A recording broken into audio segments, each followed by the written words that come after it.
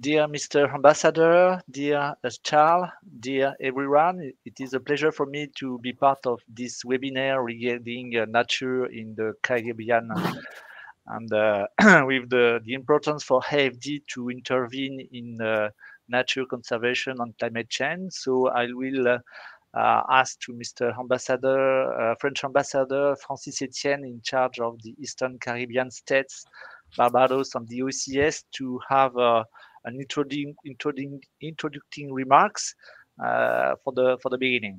Mr. Ambassador. Thanks, Guillaume, and hello to everyone. Very happy to be with you today. To put it simply, basically two questions. What do we see? What can we do? What do we see? We see three things. First, that the situation, and especially in the Caribbean, is deteriorating. We have the effect of global warming. We have rising sea levels. We have signs of coastal erosions. And of course, we have a collection of disasters taking place every year. And we're just entering now in June, the new cyclone seasons. Fact number two, Caribbean countries are among the most exposed and the most impacted. We all know that the concept of SIDS, small island developing states, mean the most exposed in terms of risks, natural risk. I mentioned that before.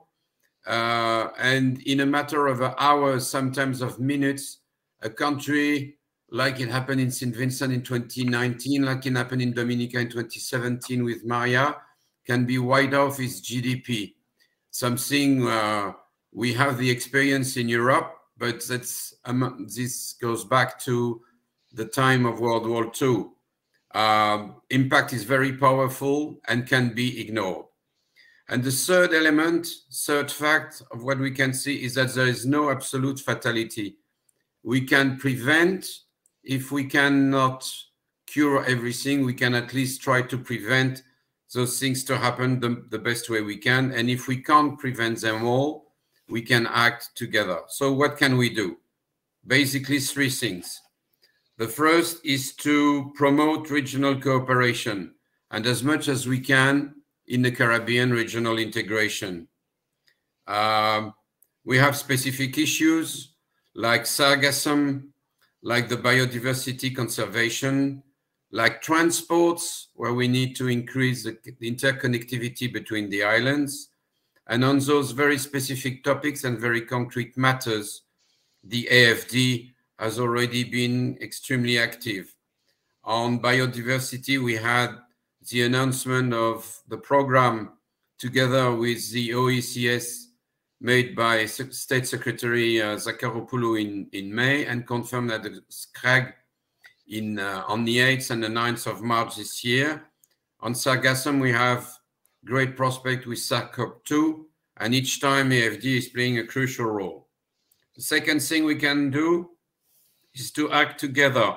Put simply, have a team France which is effective in terms of cooperation. That means AFD not alone, French embassy not alone, or various services of the embassy on their own, but acting together as we, as we did when we went to Barbados together with the economic advisor based in Panama on the 15th and 16th of May, when we had very effective discussion and concrete discussion with the AU delegation, with the Caribbean Development Bank, and with various multilateral organizations.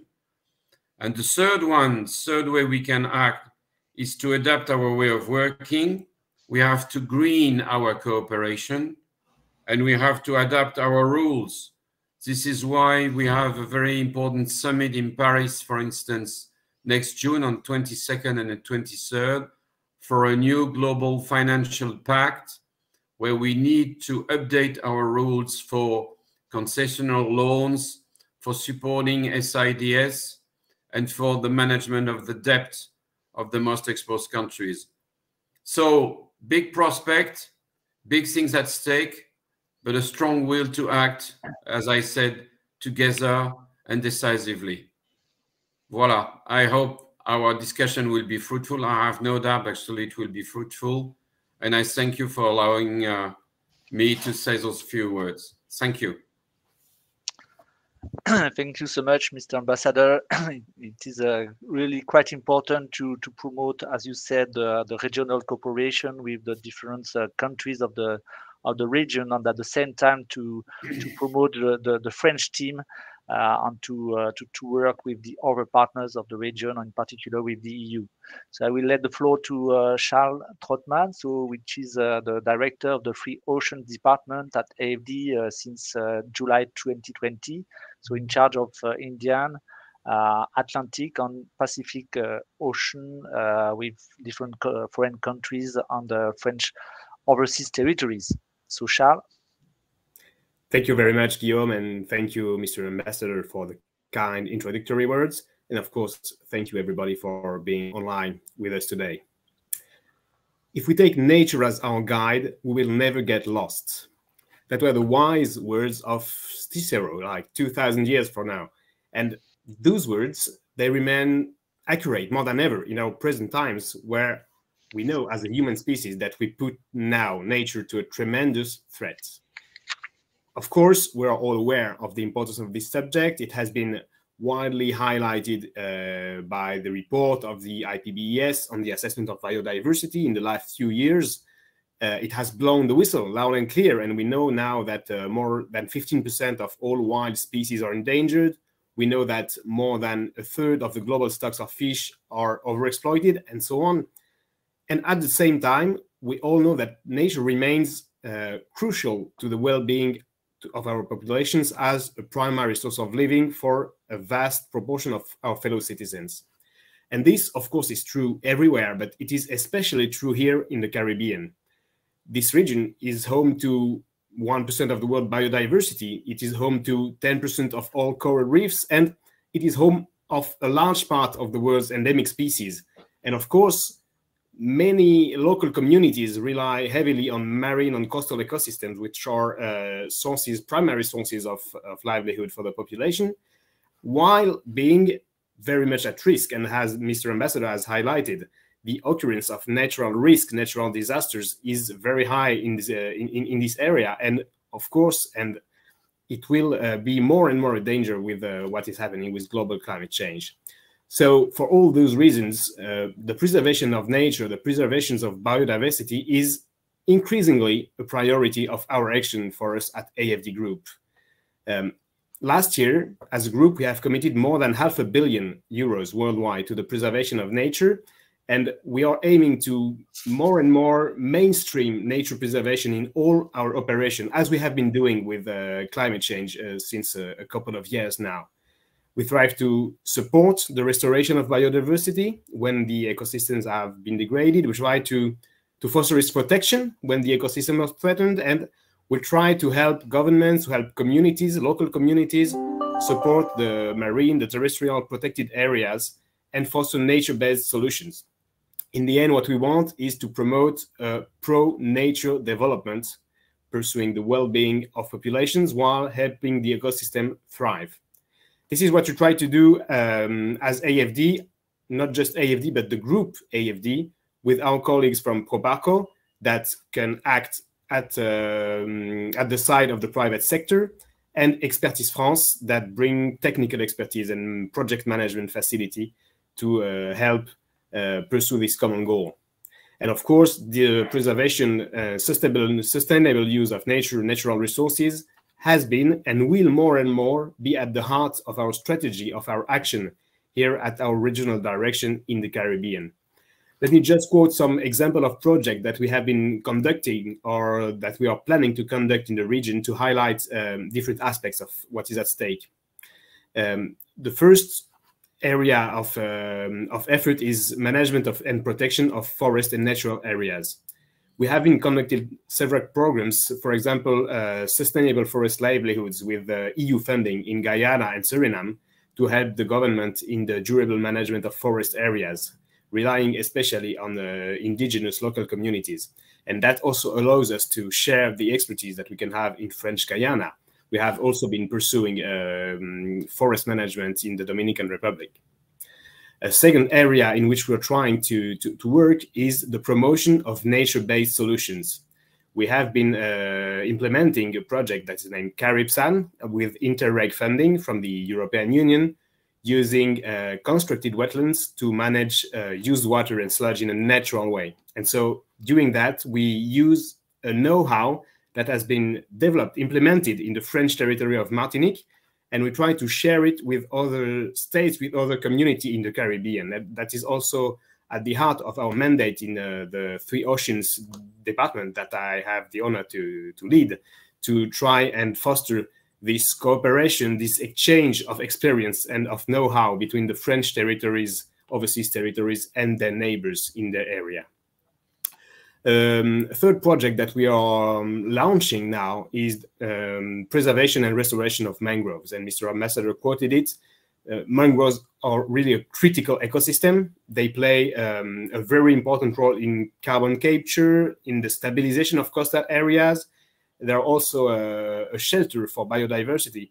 And so they help both mitigate and adapt to the consequences of climate change. So that's why we are launching an ambitious program with the OECS that will be funded by the French government to help the preservation of mangroves ecosystem across the Caribbean.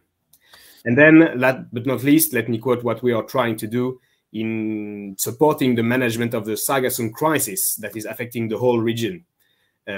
We are trying to act in close cooperation with the French territories to help address the various issues raised by the sargassum. And there are many of them, like scientific research, monitoring, detection, protection of coastal areas, collection of sargassum, economic development, and so on. And so we will try to bring together public donors, private partners to help stimulate innovative solutions to this very pressing problem. Let me just finish by quoting another wise man, French, this one, Victor Hugo, who once said, "It is a sad thing to think that nature is speaking and we are not listening." So, ladies and gentlemen, we have just set aside a few moments today to try to listen to what nature has to say to us. And thus, I will wish to all of you a very fruitful moment of listening. Thank you.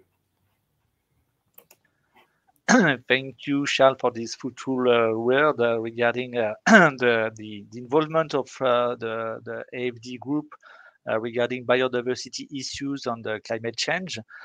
So now I will let the floor to Karen McDonald, which is the CEO of the Caribbean Biodiversity Fund. She's a specialist of the Conservation Trust Fund, and she used to work several years for different conservation trust funds in the region. And so, Karen, if you could go ahead now with your presentation. Thank you.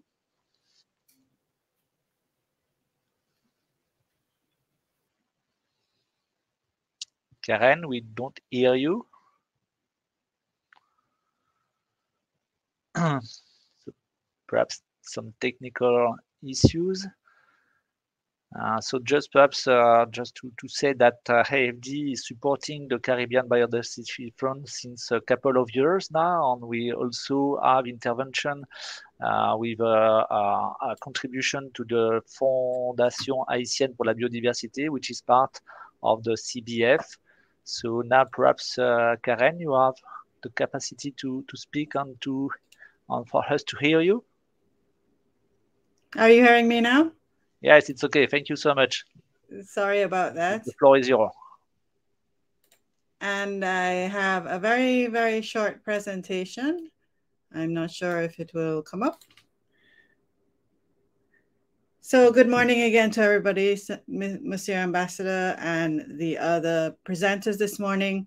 My name is Karen MacDonald-Gale, and I am the Chief Executive Officer of the Caribbean Biodiversity Fund. And I was asked this morning to speak a little bit more about biodiversity in the Caribbean. So this presentation really is to tell you a little bit more about that. And near the end, hopefully I will have a chance to tell you a little bit about the work of the Caribbean Biodiversity Fund. Next slide, please. Oh, I think I'm able to change. I will work on that. Thank you. So first, a little bit of context in terms of the map of the Caribbean. As you can see, we are widespread across the Caribbean Sea. As was mentioned by the ambassador, we have a number of small island developing states, going from what I would call uber small, very small, to some of the larger islands that we have in the Greater Antilles, and of course, some on both the south coast and the coast of Central America. And it's important to understand where these countries have come from, and that there are high populations in those islands that are very dependent on biodiversity and a range of nature and natural resources. Sorry, let me try my best to do the slide. There you go. In particular, and I thank my partners and colleagues at the Caribbean Natural Resources Institute for this slide, which I won't ask you to read, but to show you a lot of the numbers that are associated with biodiversity in the Caribbean.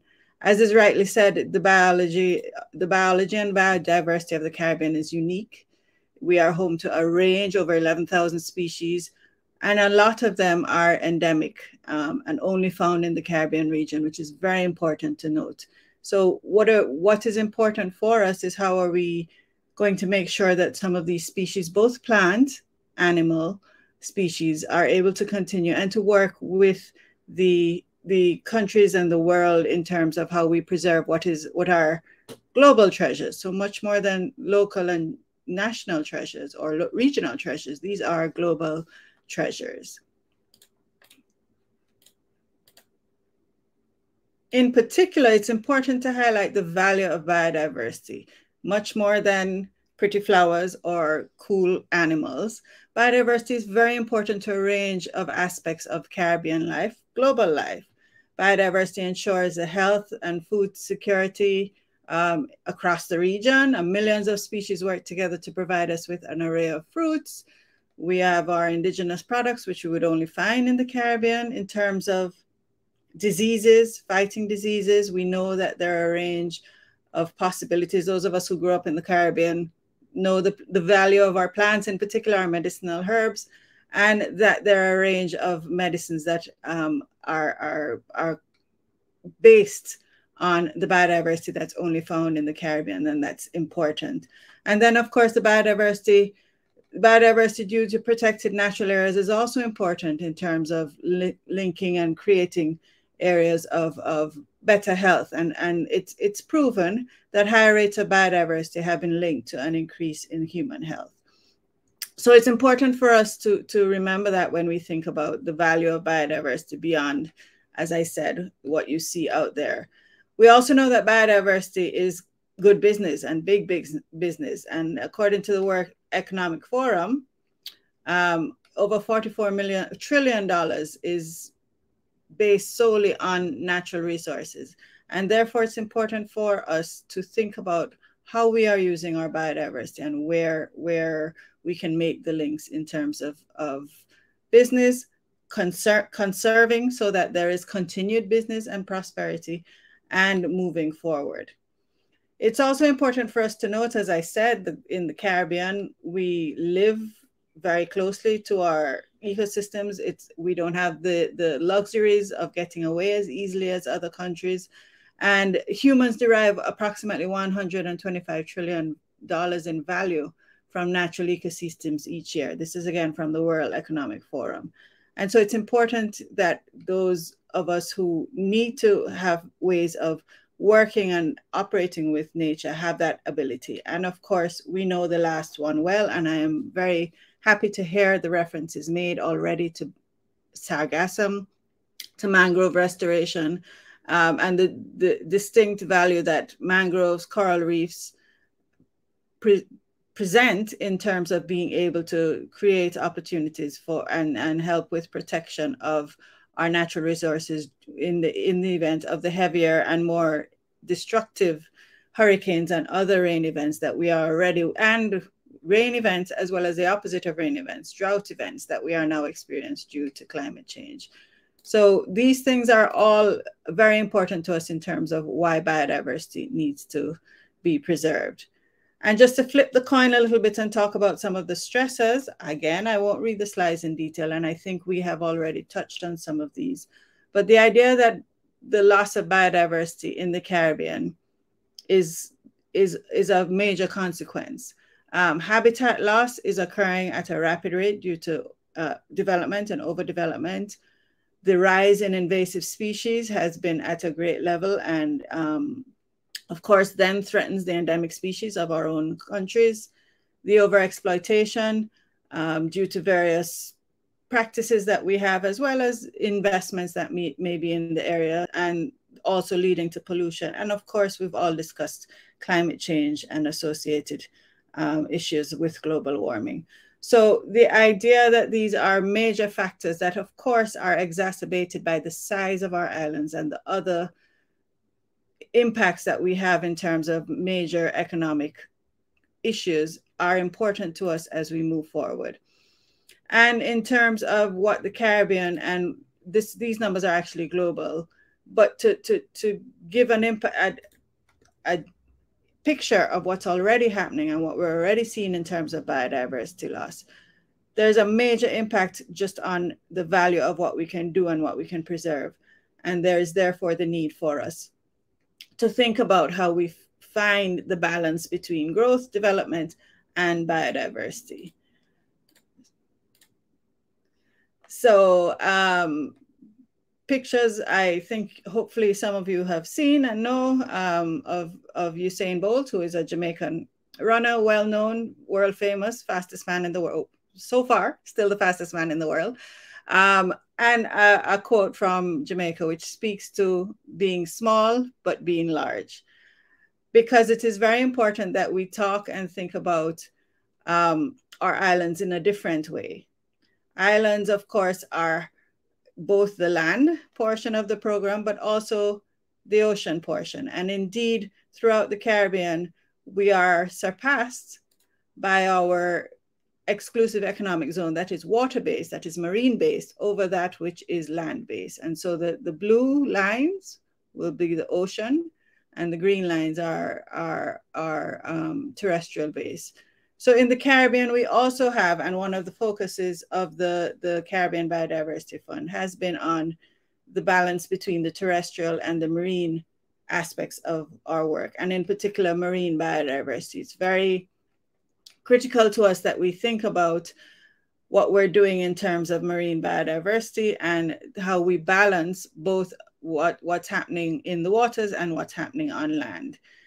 And just to round off to follow up on what the ambassador so rightly said, a lot of the work that we have to do, therefore, is balanced with being islands and nations and island nations, as well as being in a region where there is only benefit in us working together at a regional level. So the Caribbean Biodiversity Fund, with support from a number of donors, and most recently the government of France and AFD and FFM, has been working to look at ways of working on the regional architecture for biodiversity and sustainable conservation through conservation financing. And we are very pleased to be doing work and promoting those ideas of conservation and regional development together. And we look forward to working more on ideas that are from the Caribbean, that build the Caribbean, which is a concept of the National Conservation Trust Funds that we're working with, to develop ideas for growth of biodiversity systems, financial systems that will make sure that our biodiversity can last for a long time to come. Thank you very much for your time. And I am sure I will be glad to answer any questions that you may have throughout, or to hear more about the work of AFD. Thank you. Thank you so much, Karen, for this presentation of the CBF and the importance, again, of the global ecosystem, of the different ecosystem, in particular the marine and the coastal ecosystem for the small island, which are heavily dependent of the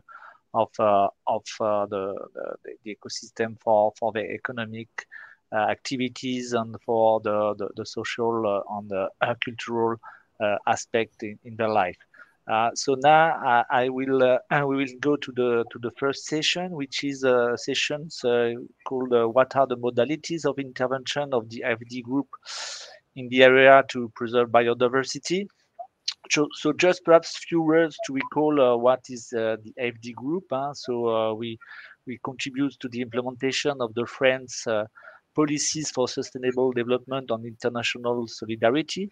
And the group includes AFD, which finance the public sector, the NGOs, the research and the training. It's a subsidiary Proparco, which is dedicated to the private sector, and Expertise France, which is an interministerial agency for international technical cooperation. We joined the group in January 2022. Just to recall that AFD Group represents now nearly 3,600 employees and is now active in more than 150 countries on 11 overseas departments and territories. So just perhaps also to recall that the group finance supports the transitions and that we are fully aligned with the Paris agreements and now with the global biodiversity framework reached at the COP15 in Montreal in December 2022. Again, I will not going back to the fact that there is a clear link between climate change and biodiversity conservation. The both are clearly linked. And so it is clearly important to have a intervention with this both objective to preserve the planet. So as you know, urgent action is needed for both of them, and we know that now that 75% of terrestrial environment and 66% of marine environments are already severely degraded. So for that reason, it is crucial for a group like AFD to intervene massively on this specific issue. So I will let the floor first of all to Clara Dufresne, which is in charge of different projects at the regional level in our Directorate of the Caribbean. So Clara, if you could start.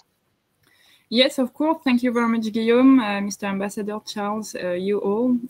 Hello, I'm very happy to be here. To speak a little bit about our actions in the Atlantic Ocean Directory. So based in Fort-de-France, the Atlantic Ocean Directory covers 16 territories, including 3 outermost departments where AFD can work. They are Guadeloupe, Martinique, and French Guyana. And also it includes foreign states, 3 of them having a representative office, Haiti, Dominican Republic, and Suriname, also competent for Guyana. The Atlantic Ocean Directory develops cooperation activities. We try to pool resources, spread positive externalities, and share knowledge on subjects of common interests. Climatically and environmentally, this area of small island developing states is at the forefront of the consequences of climate change. The region stands out for its exceptional biodiversity, but also combines all the natural risks, as it has already been said. Thus, biodiversity is a central priority of the strategy and the new strategy of the directory. So we have several tools to do so. So our tools are grants. Yes, sorry. So first of all, we have grants. For example, we had a grant to the Caribbean Biodiversity Fund. It has, Karen was a speaker, so she has illustrated that very well, but this is one of several projects funded by AFD through conservation trust funds. This support aims to a long-term sustainable development and the protection of regeneration of biodiversity. We also have, so there was a 4 million grant, 2 million of AFD and 2 million of FEFEM, the International Fund for Environment. So we also had a grant to the Haitian Biodiversity Fund of 11 million euro. The Haitian Biodiversity Fund is a national conservation fund member of the Caribbean Biodiversity Fund for Haiti. It has the capacity to intervene strongly on sustainable conservation actions of biodiversity, but it's also a young structure because it was created in 2018. And so in addition to strengthening its financial capacity, the projects also integrates an institutional support to enhance the governance. So that are grants for based on the budget of France, but we also have grants from the European Union, so it's delegated grants. And for example, we had one delegated grant from the EU to support a multi-country forest governance, including Guyana. So it's a total project of 24 million euro, including 3 million to Guyana. The objective of the program is to contribute to the sustainable management of forests in 8 projects, including one in Guyana. The countries have been selected because of their progress in the implementation of the forest law enforcement, governance, and trade of the European Union. So it provides each country an appropriate support to its needs to complete the enforcement of the law. That are grants. We also have research grants, such as feasibility studies. So for example, we will finance in 2023 2 feasibility studies, one on mangroves and one on sargassum. So the total amount of the feasibility studies is 300,000 euros, because we will launch, based on the feasibility studies, important projects in 2024, as it has already been stated. We also have FEXT, the tool FEXT, which is a French expertise tool.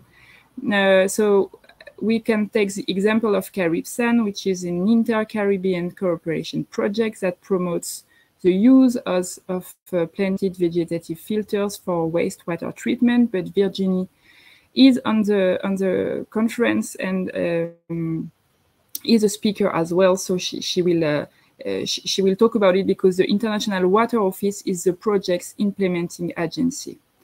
As for tool, we also have loans and technical assistance. So it's technical assistance that will accompany loans. So for example, we have a credit line to the CDB, which is the Caribbean Development Bank. So it's intermediate financing for biodiversity. So we have in portfolio, we have 33 million USD, but one additional credit lines of 50 million USD will be signed in July to support impactful projects in the member states of the CDB. Alongside the new credit line, a Caribbean Investment Facility, which is a grant delegated from the European Union through AFD, will provide 4 million for technical assistance to the CDB. And out of the 4 million, approximately 500,000 euros will be dedicated to biodiversity-related initiatives. For example, it could be mobilized to recruit experts working on biodiversity or to finance nature-based solution projects addressing coastal erosion, mangroves, and, for example, sanitation issues. The ultimate goal is that CDB adopts guidelines and employs skilled people to raise awareness on biodiversity and enhance the capacity building efforts in its member states in the region. We also have the tool FICOL. So the FICOL is it's a tool for co-financing in grants decentralized cooperation projects. It is, for example, a French city with another city in a foreign country. But it can also be, for example, a federation of municipalities or a department or a region having a project with another public group in another independent state. We don't have always the same of administrative forms, so it can be a little bit scaled to what the public entities want to do.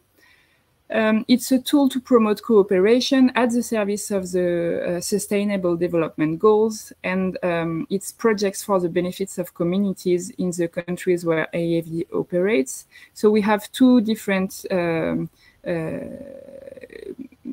actions, like way of action. So one is for the least developed countries and the one is for the middle income countries, but it's kind of the same, except from the range of AFD financing, because for the middle income countries, it can go up to 2 million. For the co-financing of AFD, so AFD can finance 70% maximum of the total amount of the projects. So it means that 30% must be co-financing, but the co-financing can be in hard currency or in soft, like for example, valuation of human resources. So it has to be projects that are for example, strategic partnership or exchange of experience. It can also be, it's quite large what we can finance in FICL tool. So it can also be investment or project management assistance. For example, we have one project currently that is carried out by Martinique Regional Council with the states of Dominica and St. Lucia. Around biodiversity, because it's called Caribiota. It's a project of sharing knowledge on biodiversity of these three territories, and it's based on the concept of an exploration mission, and it has been already conducted in several global biodiversity hotspots by the National Museum of Natural History, and it aims to preserve biodiversity in these three different territories. Yeah, it's all for me. Thank you very much. Thank you, Clara, for this presentation of the different tools of AFD. Just to recall that we also have the capacity to provide some non-sovereign loan, but it's true that it's not so frequent in the biodiversity area. But we are just for the moment in the destruction of a big non-sovereign loans in Argentina, for example, for supporting the network of the protected area in this in the province of Santa Fe. So it's another tool that could be also be able to be put in place. So just to recall that in 2022, sorry, we provide at the global level 661 million euros for biodiversity projects. Just now, we will get the floor to Nicolas Chenet, which is the director of the Sustainable Development Department at Expertise France since 2017. So, Nicolas, the floor is yours. Thank you, Guillaume. Good morning, good afternoon for one in Europe. I'm very happy to be with you to talk about this topic. So as it was already explained by Guillaume, Expertise France is the French interministerial implementing agency.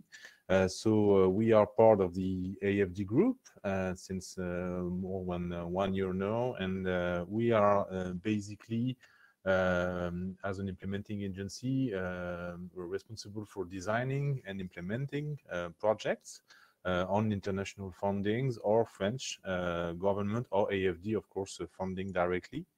I would say one of the specificity of Expertise France is that we are able to cover all the countries in the world. We don't have a limitation of our mandate except for France, basically. And I think it's quite interesting in the region. We are able to cover all the countries and OCT of the region, and I would even say that it's part of our mandate from the French government to be able to have a quite extensive coverage in terms of geographies. We are operating in the region and especially in the topic of biodiversity. We are operating mainly on the European Union funds. Of course, in the framework of biodiversity, the European Union priorities and the French government priorities are very much aligned. We are very happy to move on these programs.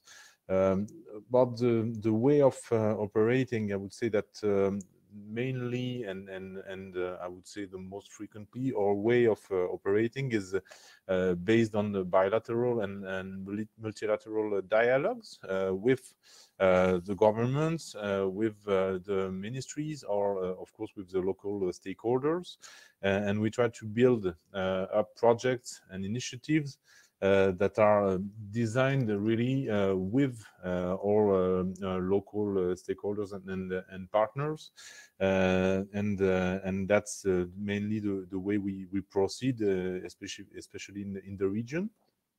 We try also to favor the more possible the regional cooperation, and I think, of course, when we talk about marine biodiversity, for example, this is a key issue in the region to favor this regional cooperation. I will mention very quickly two programs funded by European Union that we are working with and that we are mandated to implement the program in the region.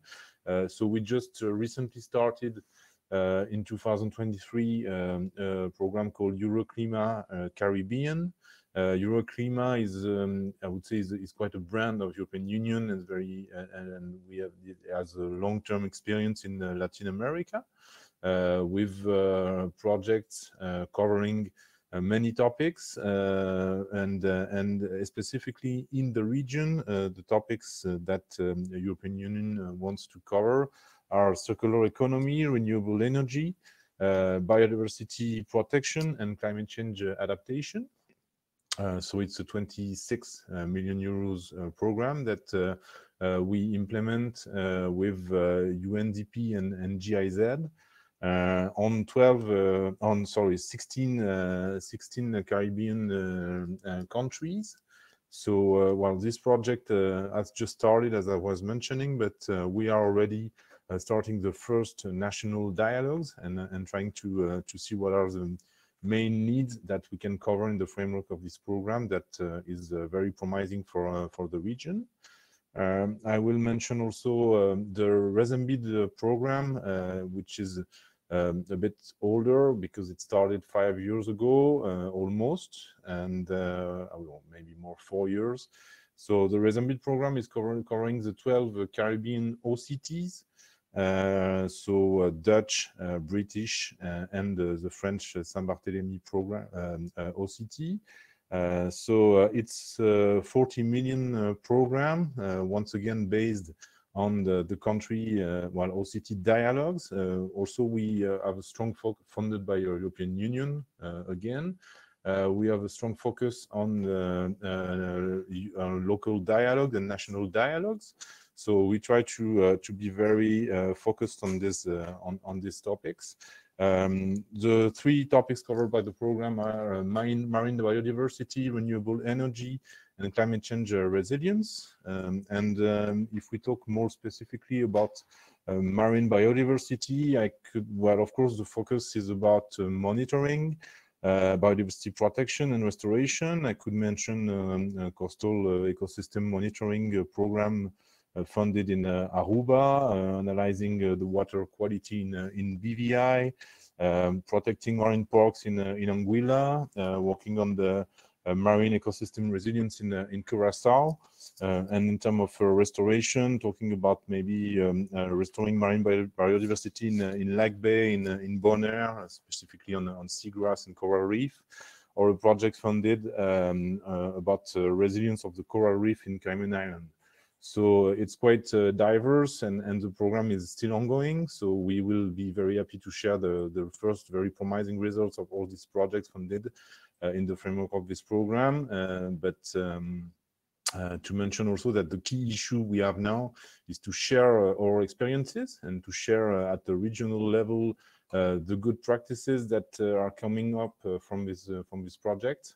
So, well, we will be very happy to discuss more about all this project and to try to build up on our experience in the region. Thank you very much. Thank you, Nicolas, for your presentation on the the different issues with Expertise France. So perhaps I will let the floor to the different people involved in this webinar. I just raised some questions that I've seen in the chat. So one of them is regarding the implication of the public or the civil society in developing the solution to address local biodiversity issues. I think it could be a quite interesting question for both of you, Clara and Nicolas. Could you try to answer and to say how in the implementation of the project or in the instruction of the project to try to take into account the advice and the comments of the different counterparts and in particular of the civil society?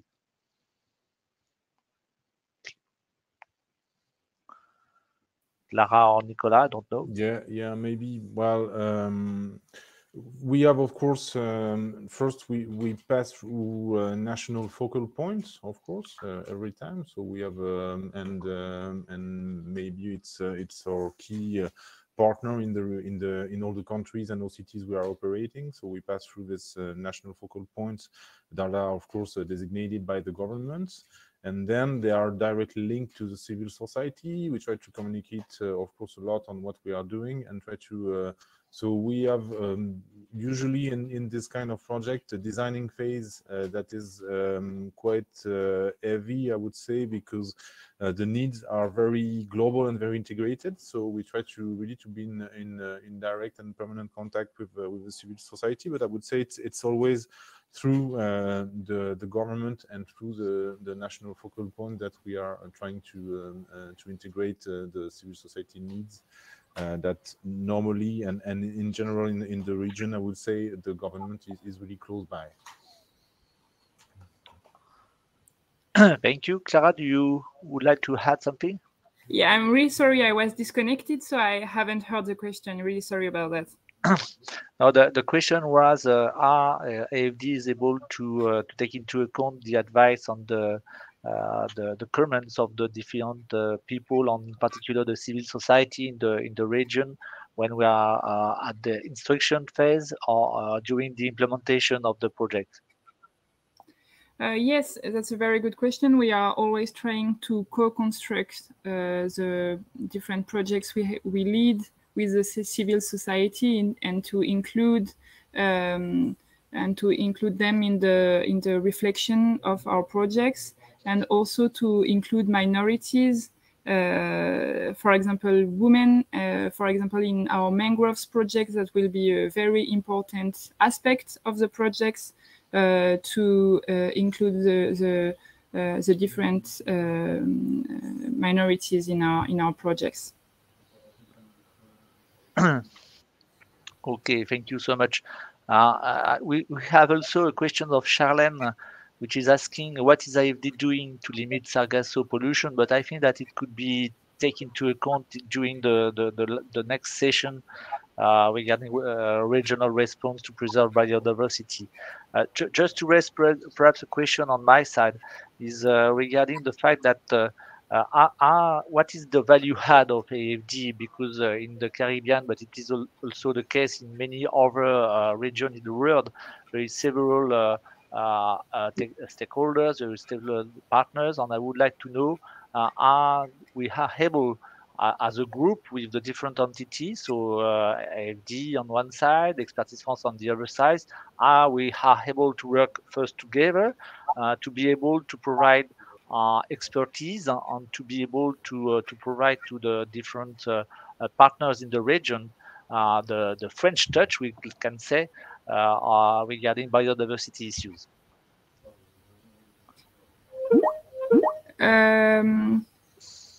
Yeah, so it's about the value added of AFD in the region. I think thanks to our agency network, we are on the ground because we have 6 agencies really in the Caribbean working on their territories.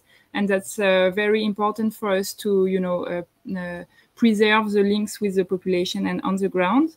And also, it's been said before, but it's very important to highlight that AFD forms a group with Proparco and Expertise France. And as a group, we can think about projects on the whole chain from the beginning to the end. For example, Proparco, the private subsidiary, takes over when economic sectors have emerged. Yeah, I would be fully in line with that. I mean, we can use now the multiplicity of the tools of the group, and Expertise France can work on the technical assistance and on public policies. But of course, AFD can then be able to finance some projects that are emerging from this public policies and from these implementation strategies. And of course, Proparco, as Clara was mentioning, can also be work with the private sector. So I think we have a very good complementarity and the capacity to work with the most efficient tool, depending on also on the local capacity and on the local financial context. So I think we have a now very complete and multiplicity of tools in the group. Thank you so much, both of you. I think that we will go now on the next session regarding how to build the regional response to preserve biodiversity in the Caribbean islands. So we will have on the floor Virginie Clérima and Emmanuel Chamberlain. Perhaps just to introduce this session, just to say, as I mentioned previously, that the nexus biodiversity and climate is particularly relevant in the Caribbean region, as it is impossible to combat climate change without taking into account biodiversity issues, and because Caribbean territories are quite dependent on healthy natural resources. So climate change is disturbing ecosystem, and at the same time, working to preserve natural resource means working to make these territories more resilient. So I would like to ask first of all to Virginie, which is the project manager for the Caribsan project at the International Office for Water, to mention what has been done in the project, in this specific project at the regional level, which aims to promote planted filters for wastewater treatment in the Caribbean. So Virginie, if you are able to intervene.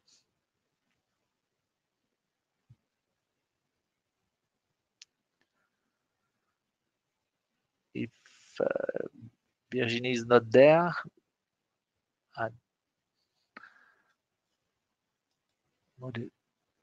okay, so I will start. Sorry, I did not see the chat. So we will start. Sorry, with Emmanuel Chamberlain, which is the head of the Environmental Sustainability Division of the OECS Commission. I will give you the floor so to give the approach, the vision of the OECS regarding the different issues regarding wastewater management treatment and other kind of project. Thank you.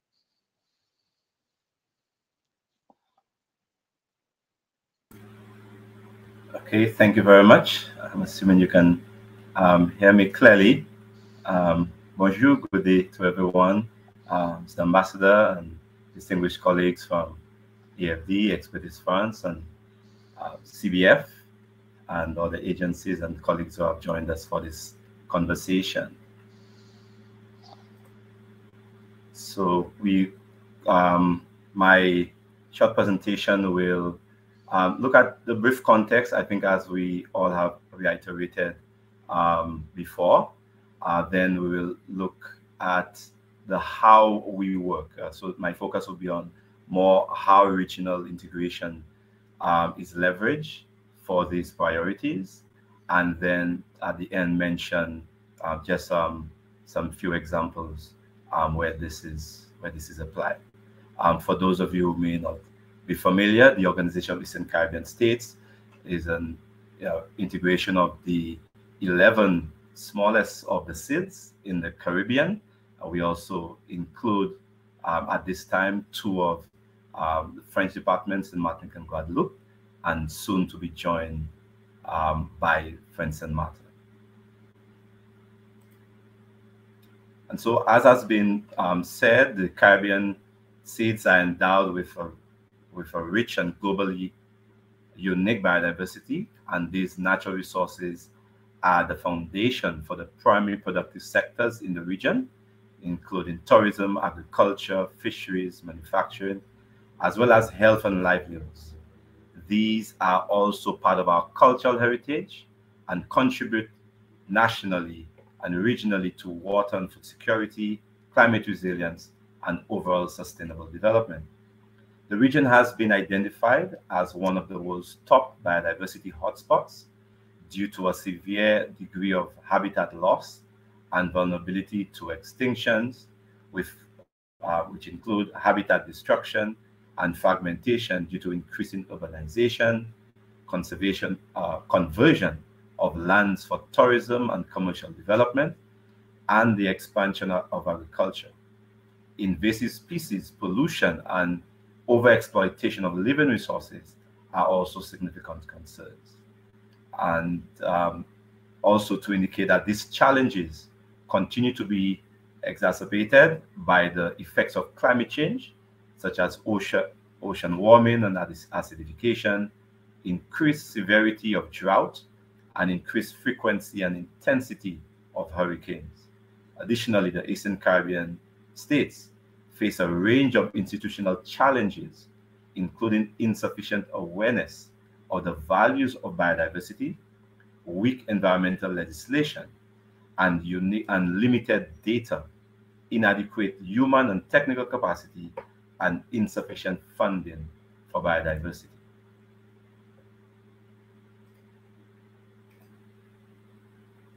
The OECS approach, therefore, recognizes that while each member state has its own vision, policies, tools, and approaches available in accordance with its national circumstances and priorities, joint and collective action is indispensable in building a resilient environment and society. The St. George's Declaration of Principles for Environmental Sustainability in the Eastern Caribbean has been our foundational framework, which has been guiding our work in this space, and it identifies 10 enabling actions for building a regional response. As shown here, it includes partnerships, good governance, capacity building, education, research, data, M&E, monitoring and evaluation, regional cooperation, equality and inclusivity, and innovative and financing mechanism. The strategic priorities and enabling actions of SGD 2040, as it's called, resonate with the work programs of national environmental agencies, regional agencies, such as the OECS Commission, CARICOM, and its associated organs, and other regional and international agencies, including the various multilateral environmental convention secretariats.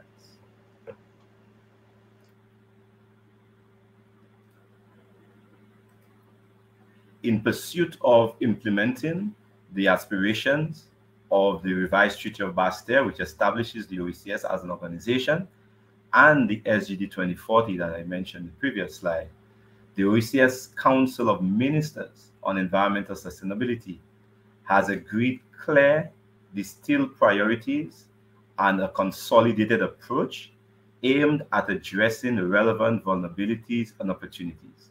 And these are shown here. They have summarized our work in 3 buckets, so to speak, which also align with the strategic priorities of the OECS Commission. And these are to advance sustainable economy approaches, green, blue, circular economy, also building resilience in ecosystems, communities, and sectors to be stronger, better, smarter. And these 2 are enabled by the 3rd foundational, which is championing healthy and productive natural capital. And biodiversity conservation is really at the heart of this. I will speak to the 3 on the side as we move forward, which speaks to the how.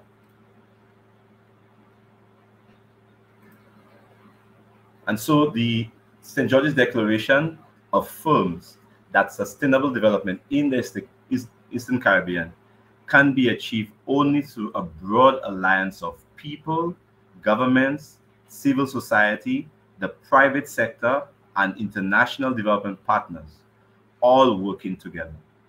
While government should take the lead, all partners should be adequately engaged and empowered to participate in the formulation and implementation of decisions, policies, and programs to achieve the desired outcomes. Partnerships should seek to build synergistic relationships to promote efficiency in resource allocation, support continuity of efforts, and minimize stakeholder fatigue and friction. The OECS Council of Ministers on Environmental Sustainability holds annual meetings of policymakers, development partners, and the OECS Commission, which has oversight for implementation of the St. George's Declaration in the OECS. The Council of Ministers guides the work of the Commission and, to some extent, development partners.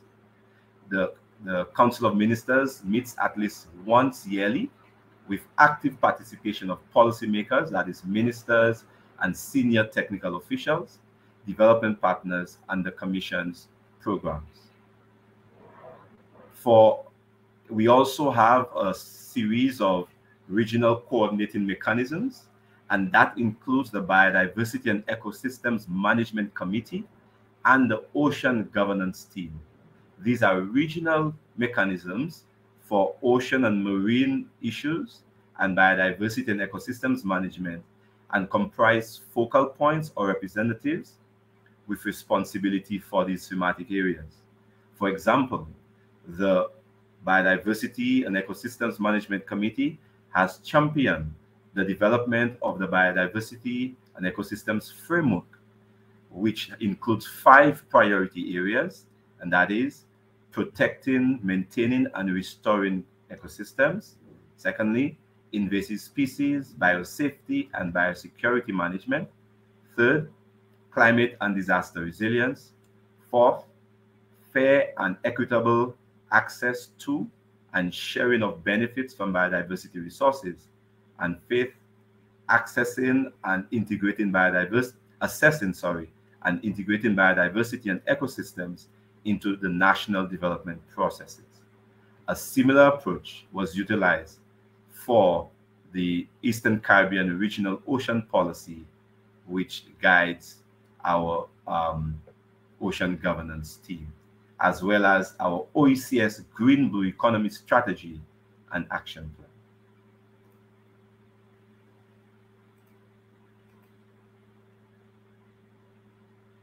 Access to information is key. As I speak to the next pillar of sound intelligence, access to information is key to ensuring transparent and inclusive public participation for environmental sustainability. Stakeholders need to be adequately educated, informed, empowered, and engaged to participate meaningfully in environmental decision-making, enhance advocacy, attitudes, and practices. Data, information, and knowledge are fundamental concepts or tools in knowledge management, intellectual capital, and organizational learning. These support decision-making and actions. The OECS is promoting the use of environmental information systems, and as much as possible is seeking to consolidate and harmonize these to reduce the burden on stakeholders for monitoring and reporting.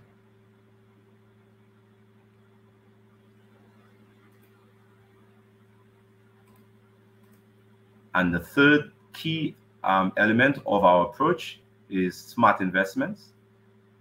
So thirdly and importantly, sustainable financing is one of our current priorities, and it cuts across many of the other enabling actions. Sustainable financing is about the generation and mobilization of funds over the long term for sustainable management of natural resources. These financial resources are necessary for the conservation of environmental assets, resilience building, and for overall sustainable development. The high level of OECS government indebtedness and fiscal constraints are a real impediment to the level of predictable investments required. Paramount is a need for a resource ecosystem of traditional, new, innovative, and sustainable financing options and arrangements to support policy, research, regulatory, finance, and implementation capacity needs, and to assist with the mobilization and deployment of more resources, including a greater degree of collaboration between the public and private sector and civil society interests. So as I get ready to wrap up, just want to share with you, so I spent the focus on the how we work. Just want to share also a little on some of our actual interventions as depicted here. The OECS Commission has also collaborated with development partners, including the Agence française de développement, AFD, to mobilize resources and implement initiatives aimed at biodiversity conservation, land and water resources management. The OECS and CARICOM have been engaged in the Euroclimate dialogue mentioned previously, mobilization for national ecosystems assessments, regional cooperation, and these have been used to a great effect by CARICOM and ourselves to develop regional positions and strategies at key negotiations on multilateral environmental agreements, including the Paris Agreement, including the BBNJ negotiations, as well as the coming Montreal Global Biodiversity Framework, which was approved last year, and of course the Paris Treaty, which was just has been engaged in the past few days. I will not do justice if I don't point out this this flagship initiative, which we did in association with AFD under the Adaptation support from AFD, which advanced a framework for building resilience with nature and gender. This is putting biodiversity and nature-based approaches and at the center of building resilience and ensuring the engagement and benefits to our most vulnerable communities.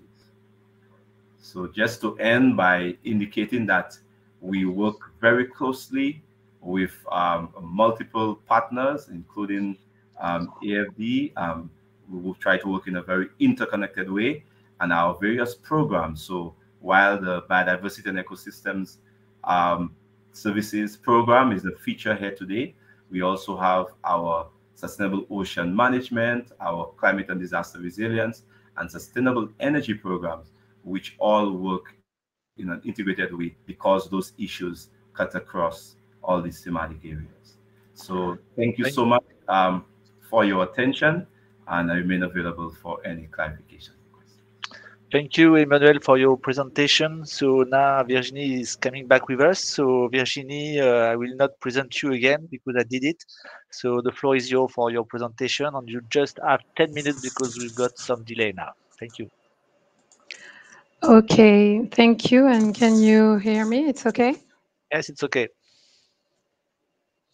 Thanks. So sorry for the technical issues, but I'm here now. So good day, everyone. I'm Virginie Clérimal, the Caribbean Project Manager in Martinique for the International Office for Water. And I'm pleased to say a few words about Caribbean Project with this little presentation. Caribbean states face a common context regarding the issues of sanitation. And we said that the majority of population lives near the fragile ecosystem and coastal areas. These zones are used for habitation, activities, hobbies. However, wastewater is often insufficiently treated, and it's leading to discharge of pollution, and that's dangerous for human health and biodiversity. With Carib Sand, we think that nature-based solution can be an solution for sanitation issues. With treatment wetland, we treat wastewater by drawing inspiration for the purification process found in nature. It's a filtration mechanism with bacteria that consume organic pollution. And it's relatively simple, but it's designed by different layers and sand and gravels. And this treatment wetland involves a complex interaction between water, soil, plants, microorganisms, and the atmosphere. This means that they have to be designed precisely and to meet a specific need of sanitation and treatment of wastewater. Before Carib Sand, there was a previous experimentation in Martinique and Guadeloupe who developed a wastewater treatment using the treatment wetland, adapt to tropical and solar conditions. It was a consortium of French researchers and actors during 5 years. And they are working on, they work on the searching of a local plant, the heliconia. And there was a full-scale test of this technique.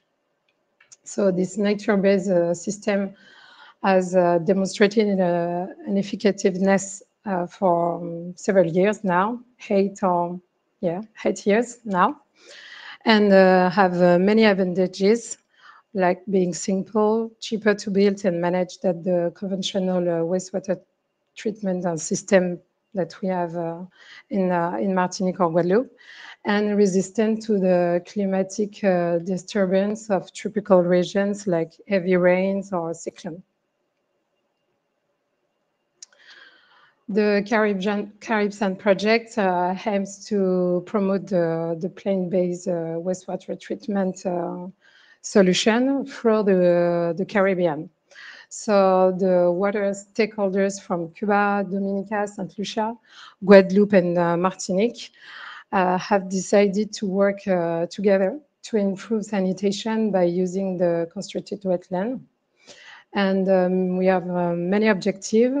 Like I said, promote the treatment wetland for wastewater treatment, but also enhance the Caribbean cooperation for sanitation.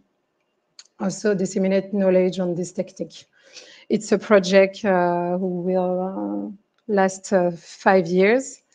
It's led by Martinique Water Office, implemented by the International Office of Water. It involves 5 Caribbean territories, like say Cuba, Dominica, St. Lucia. We work in 3 languages. There are 35 engineers. And it's financed by the European Union and, of course, the AFD for 20%. So we thought that Carib Sand can contribute to the reduction of the impact of wastewater on environmental and health emergency on the Caribbean. Carib Sand is organized into 5 work packages. I will be quick on this slide. The preliminary study is supported by the National Institute for Agriculture and Environmental Research. It's to search a local plant in each country, studies the sizing of the future sites, the future pilot sites, developing an open access tool to design the field, the wetland in every country. We have capacity building, training for all actors in sanitation at different levels. It's for public or private owners, public or private actors, like public owners, plant owners, designer, constructor. And it's led by the Water Office for Water with the help of the CAWASA, the Caribbean Association for Water and Wastewater Treatment, Also communication with the website, which is intended to be at term a platform for documentation on constructed wetland in 3 languages also. And the 5th one is the construction of the 3 treatment wetland pilot sites, and it will start, we hope, next year. I will be quick, sorry, on some illustration of Caribbean activities. So it was a work package 1, like the launch of the project in virtual meeting in September 2021. Studies, activities in St. Lucia, Cuba, and Dominica. We find potential sites for the construction, for the building of the pilot sites. The capacity building is the major work package we develop for now. Is training on the technology of treatment wetland in Martinique, but on site in Martinique in 3 languages. But also there were several webinars with the CARASA, with the TROTTMANN, French constructor, and we had more than 50 participants from different countries of the Caribbean, like Antigua, Barbados, of course, Dominica, St. Lucia, Cuba, Trinidad and Tobago, also public or private company or organization.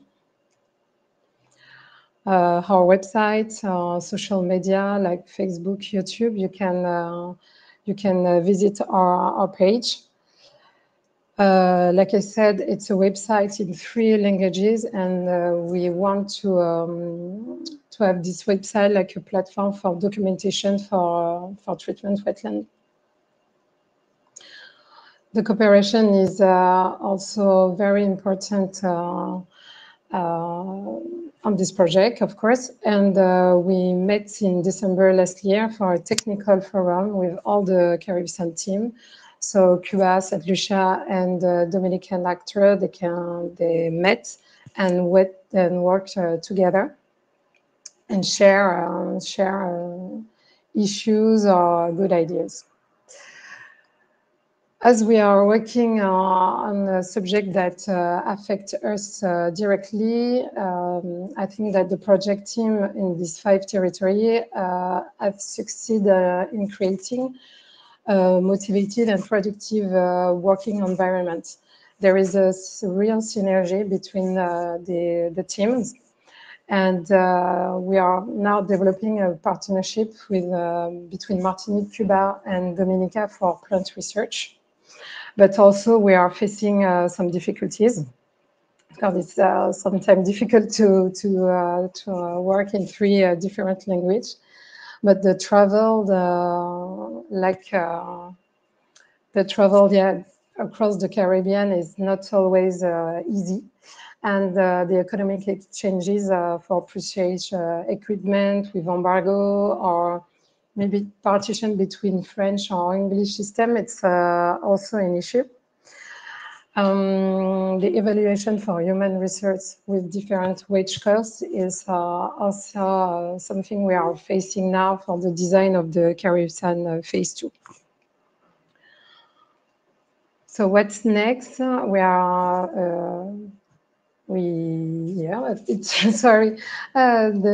next week, we welcome in Martinique the regional conference, the Caribbean conference, during 2 days for presentation of the results of the phase 1 of Caribbean, but also for sites visits. It's a key event for us, which will facilitate exchanges between decision makers, local and national authorities from all the Caribbean. We have representatives from 12 Caribbean regions and countries, with the presence of the French Secretary of State for Ecology, also Vladimir Matos Moya, the Vice President of National Institute for Hydraulic Resources from Cuba. So it's quite big. And in July this year, we think we are quite ready to launch the Caribbean phase 2 for the construction of the wastewater treatment plant in Cuba, Dominica, and St. Lucia. So this is this concludes my presentation. Thank you for listening, and I'm pleased if you have any question. I'm pleased to answer them. Thank you.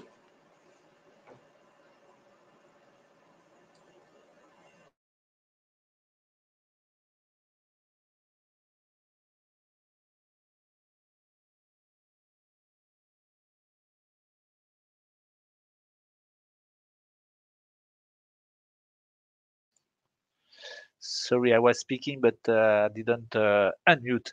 No, thank you again, Virginie, for this presentation on nature-based solution, which is quite important. I just would like to say that AFD support IUCNs to be able to provide guideline on methodologies at the global level for the nature-based solution. So we are quite implementing this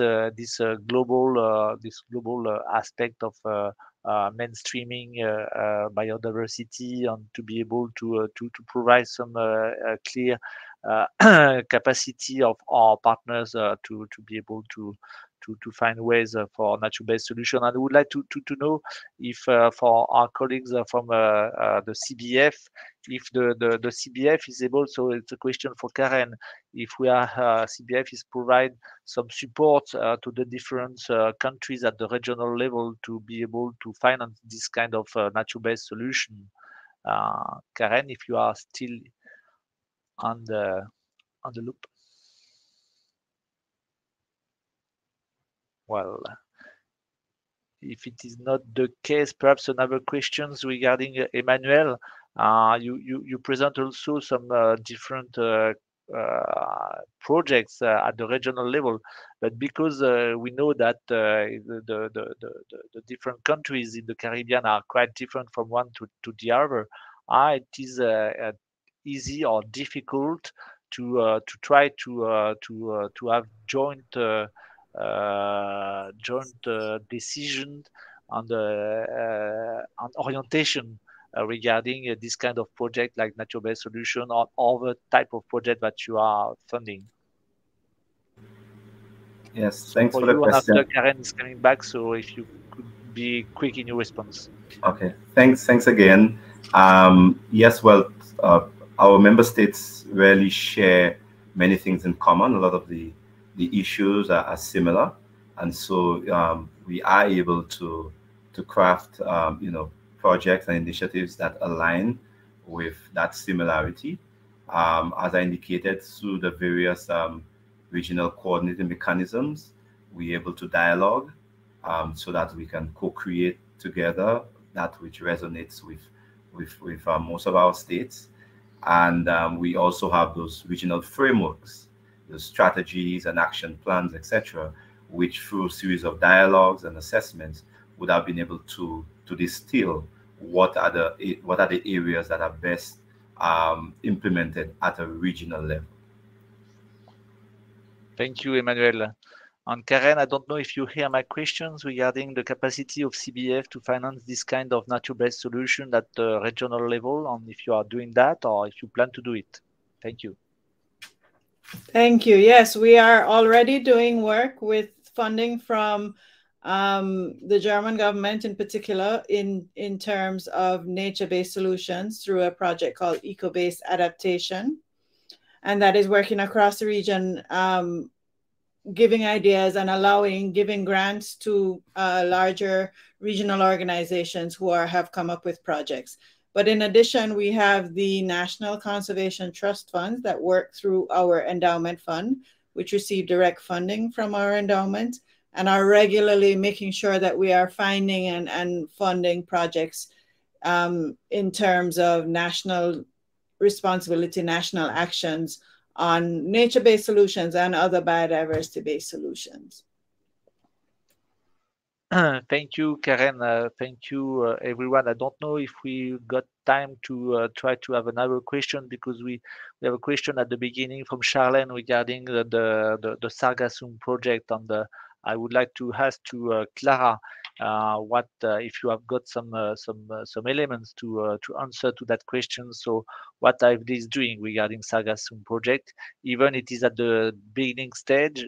We are at the instruction phase, so with a feasibility study which will be done in the coming weeks. But Clara, if you're able to answer a little bit about it. Yes, thank you very much, Guillaume. So AFD is trying to have an action on Sargassum because it's a huge problem in the Caribbean, but it can also be seen as an opportunity to do something with the Sargassum. That's why we are launching a feasibility study that would take this holistic approach from the detection in the sea to the collection, going through what you can do with them. And it's a project that is just beginning, but we are already financing the initiative SARCOOP launched from the Regional Council of Guadeloupe, and this initiative, our initiative, will be in complementarity to this initiative. So it's to do things that are not already done by the Regional Council of Guadeloupe.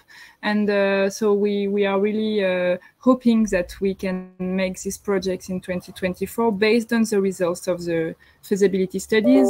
And we are also hoping that it can be a Team Europe initiative and to embark the European Union with us on the subject.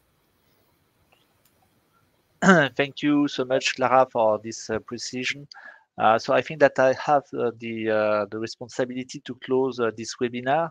So I just would like to mention, first of all, as it has been said by our French ambassador in Santa Lucia, that biodiversity issues are quite important at the regional level, and the French cooperation at the global on the French group, the AFD group, is keen to intervene in this area. So linking as much as possible the climate issues and the biodiversity issues. We are fully aligned with the Paris Agreement. We are also fully aligned with the agreement of Montreal COP15 in last December. So it is the case, of course, in the Caribbean Sea, but it is also the case in the other countries where we intervene at the regional level. It is the case, for example, in the Pacific, where we have a project which is called Initiative Kiwa, which is trying to develop ecosystem-based solution. We are also funding a project which is called Varuna in the Indian Ocean, which is also trying to find a nature-based solution at the global level. So intervention of AFD is possible at regional level, at the national level, and we are trying also to be able to put in cooperation the different the French overseas territories with the countries, the foreign countries at the regional level. And for us, it's quite interesting because we are able in doing so to share our expertise, to share the expertise of French cooperation at a global level, but also to have this interlink with the different countries and the different partners. So thanks again for this webinar organized by our Directorate of Atlantic Ocean, and thank you to all the participants to be with us and to share the experience of projects at the regional level of the Caribbean Sea. Thank you again. Bye.